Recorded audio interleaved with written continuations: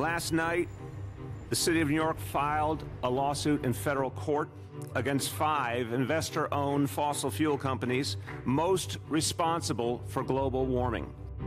They are ExxonMobil, BP, ConocoPhillips, Shell, and Chevron. It's time for them to start paying for the damage they've done. The Divest New York campaign began years ago.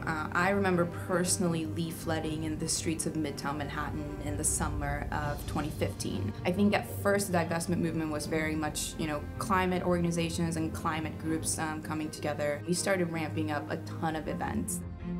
Build the Blasio. Scott Stringer. We had a huge, over 5,000 people came out to march for the 5th anniversary of Sandy.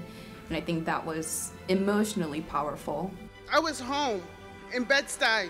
I heard a cracking noise. I took my daughter out of her bed and the ceiling caved in. I almost lost my daughter. Organizers like NYCC help us see that, this is actually systemic and that my liberation really is bound up with yours. And then you start building power with your neighbors, with your communities. Whose climate? Our climate! Whose climate? Our climate! And so today we announce that the city of New York will divest from fossil fuel reserve owner companies. We, 8.5 million strong, will no longer participate in a system that endangers our very own people.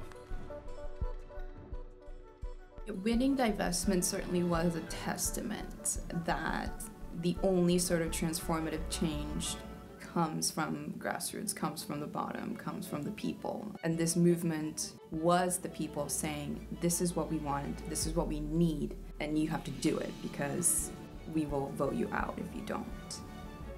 You know the story about David and Goliath? To win somebody that huge, it's like emotional. What you have been fighting for wasn't a losing battle. I want for her to know that we were fighting for her future. The lawmakers, they do have children too. So we're not only fighting for ourselves, but we are fighting for their children as well. This is really just the beginning, I think. We are waging a war on fossil fuel, and we're coming for them, and they know that. And I think they're a little scared.